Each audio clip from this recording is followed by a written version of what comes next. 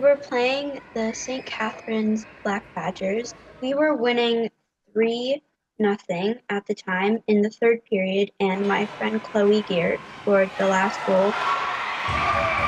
I was hugging my teammate, and I just saw the goalie was just a little bit down, like she just fell on the ground, and I knew that she was sad, so I went over and I just told her that she was doing good.